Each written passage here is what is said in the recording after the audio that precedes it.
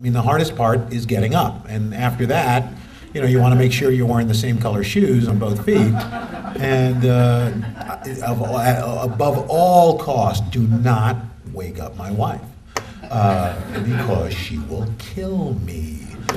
So, you know, and trying to get out of the house without the kids hearing you. So after that, it's all downhill. You know, the hours, I get up at 3:30.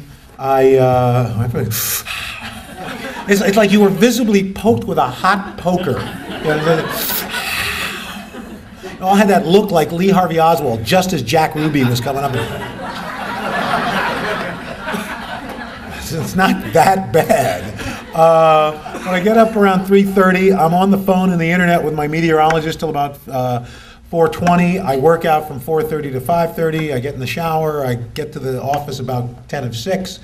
Go over some more weather stuff. 6:30, go into makeup, or as I call it, special effects. And then I actually look like Denzel Washington. This is just for pity. And then we're on the air.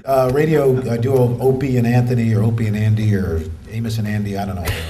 Anyway, they have this thing called WOW,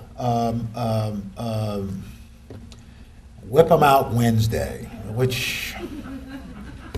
So we're panning the crowd, and there's a young woman with a sticker that says Opie and whatever, and WOW, and she lifts up her shirt.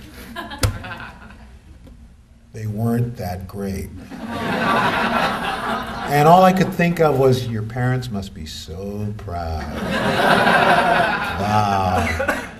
And Daddy's little girl, and 18 years later, live TV. We don't have a 7-second delay like they do on radio.